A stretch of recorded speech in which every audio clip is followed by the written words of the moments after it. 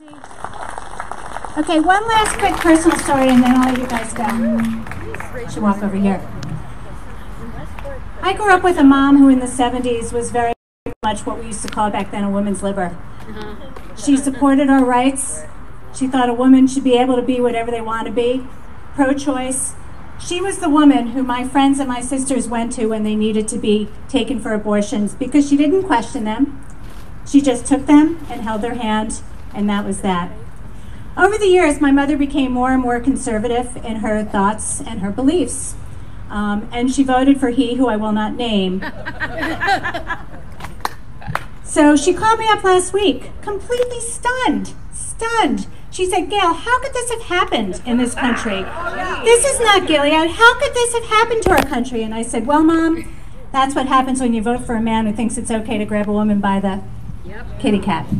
So keep that in mind. Go out and vote. Make sure you vote for pro-choice candidates. I thank you all for coming. I thank the steering committee and all the speakers today who were able to get this together within a week.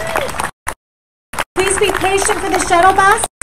And thank you all for showing up and letting your voices be heard for choice. Thank you.